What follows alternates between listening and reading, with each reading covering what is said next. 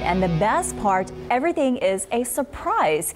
We're talking about Dinner en Blanc. Live this morning to tell us all about the fun activities is Cleveland Spears. Good morning. Thanks for being here. Good morning, Farrah. Okay, I'm intrigued. So tell me a little bit about Dinner en Blanc. This seems mysterious. Dinner en Blanc is a lot of fun. It is a pop-up dinner party that happens all over the world, from Paris to Sydney, Australia, to Rwanda, and in several major cities in the U.S. And our team brought it to New Orleans 4 years ago. And like you mentioned, it's a pop-up dinner party at a top secret location, and it's an evening filled with fun and meeting new people and music and dancing and other surprises throughout the night. Okay, well, let's talk about dinner. We all love food. Can you tell me about the menu? Absolutely. So the guests are invited to bring their own dinner. So a lot of folks get big groups together and they kind of plan their dinner.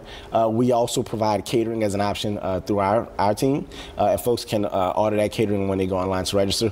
We really recommend things that do well in an elegant picnic setting. So a lot of salads, a lot of cured meats, a lot of fruits and things like that. So dinner's relatively light, but people still like to get very fancy with it. Sometimes folks get special desserts and customized cakes made with Dinner en Blanc on it.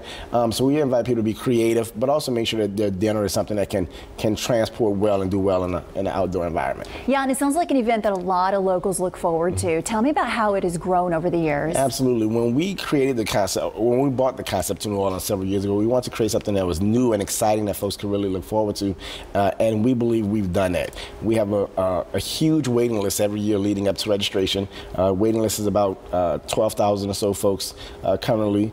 The event has grown exponentially every year.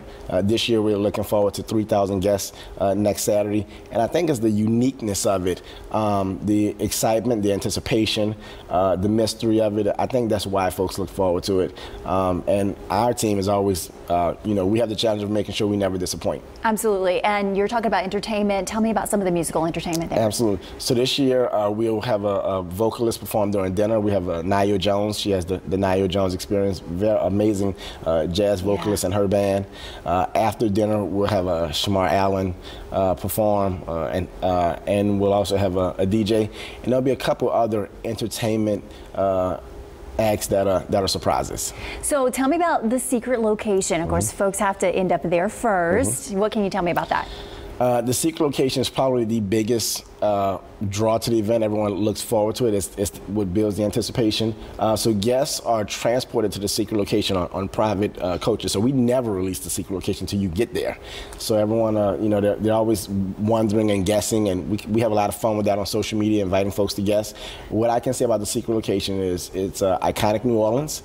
It's beautiful, a beautiful backdrop, and it'll make for a magical night and great pictures and visuals that folks can share with their friends. Well, I definitely look forward to seeing more about that. And if you want to register, do so fast because it is filling up. So Dinner en Blanc is happening May 28th next weekend. Be sure to register